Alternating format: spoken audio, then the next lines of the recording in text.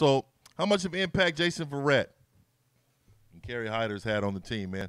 I'm gonna let y'all go ahead and start this one off. As John go Middlecoff ahead, Hop. says. I mean, John Middlecoff calls him Khalil Hyder Jr., as a Khalil Mack type guy.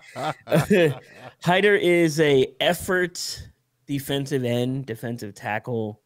He's your do-it-all guy on this defensive line, and I want him back. I compared him to Ronnie Blair, and I think if you could have two Ronnie Blairs on one team, Ronnie Blair himself and a Kerry Hyder, that'd be ideal. I was hoping Ronnie would come back this year because I think that would have vastly improved this team going forward. But yeah, you got to keep Kerry Hyder around, and I think their impact is felt. Kerry Hyder has more sacks as a Niner than D Ford does. Mm-hmm. For 1/26 of the cost, you know what I mean? So it's a guy who worked his ass off, and the impact is felt weekly. You see him every week. Mm-hmm. What you got, Blair? We spoke about Jason Verrett earlier. We are starting to approach the talks of, is this guy a lockdown? Balls aren't going that way. I don't see many touchdowns going over his head. Obviously, Jason Verrett is scoring pretty high. He's a top 5 corner. My guy is Hyder. We about to see this week, though. It's obvious. 7.5 sacks. Like, just tell me another player on the defensive line that is having that type of production.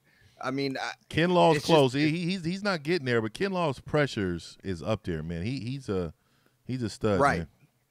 And so it's felt he has to come back. I think the defensive line coach is a big reason why Hyder is being as successful as he is. Same coach that he had in Detroit.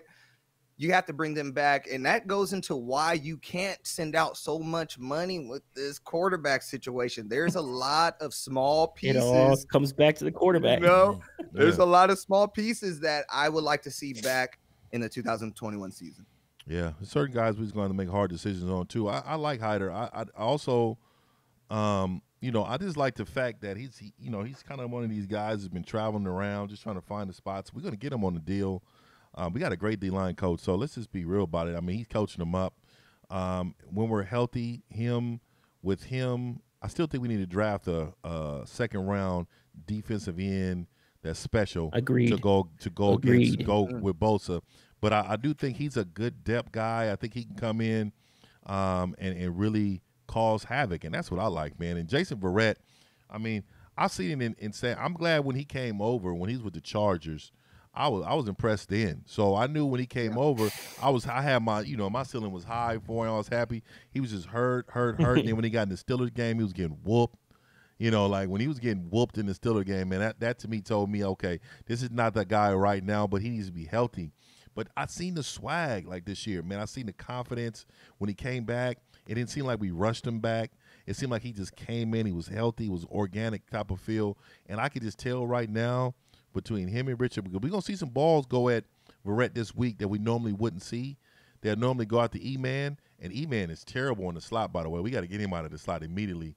I know he was just helping out because of the emergency situation, but he is definitely a deep third guy. And I don't know if how many people understand that, but he is the way his hips are set up, his bank account, his hip bank account is set up.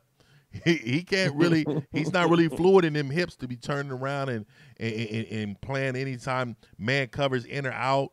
It breaks. He's not really there. But Jason Verrett, man, I'm so proud of Jason Verrett, man. And I wanted to bring this up to show everybody too, man. He's they got him up there, man. They had him up there, top 5. I know we mentioned it before, but that's Pro Bowl-ish right there. If he's getting this type of attention, man, that means he's getting attention throughout the whole NFL, and hopefully he can make the top 100.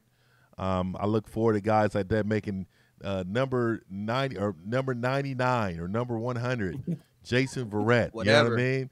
Come up, sneak up in that thing, man. That's all I'm saying, man. Give him some love. Yeah, and we were getting killed before he was put into the position. We were getting killed. Yeah. Like I don't even want to talk about what was the name? Brian Allen. It was just terrible. Yeah, Brian Allen. And I think Hav was talking about this. I really thought Akelo was the one that decided he didn't want to come in, but as we were learning, that was a coaching decision. So that's pretty interesting. Yeah. So look here, man. Creek. Yeah, yeah. I